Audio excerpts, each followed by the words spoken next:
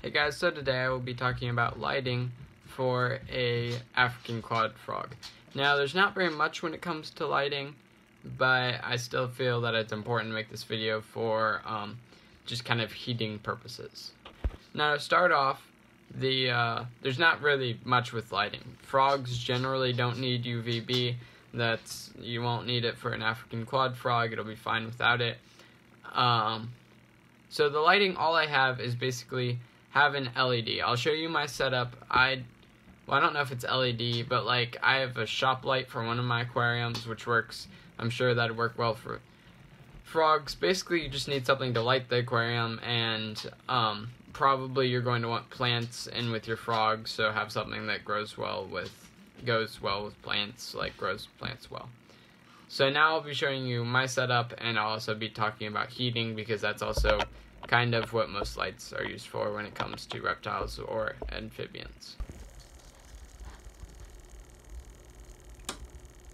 Okay, so for lighting, basically just said it all. They don't need UVB.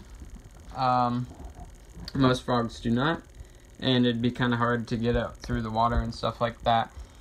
Basically, the whole purpose of the light, I just have a fixture. You can find it at most pet stores. It's kind of like, I don't know, all of them have a uniform look to them. So, like, this part comes off, this whole hood, I guess. I don't want to take it off, though, because I have mesh back there. And yeah, basically, it grows the plants pretty well and keeps the aquarium lit. That's all I really want it to do.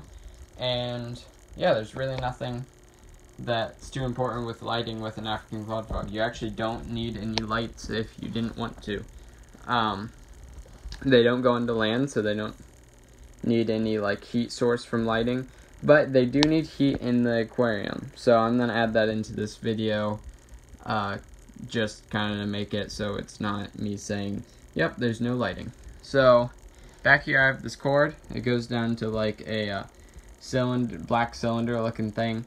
Again, you can find it at most pet stores. It keeps the tank at 80 degrees and keeps it nice and warm for my frog and the rest of the fish and stuff like that. So yeah, if this video was helpful, like it down below. If you have any comments or concerns, or you think something should be added to the information that I said, put it in the comments below. And if you want more content, next week I'll be doing temperature and humidity, which I kind of already did in this video, and I don't think there's too much to cover with humidity. As you can see, it's in an aquarium. But yeah, then subscribe.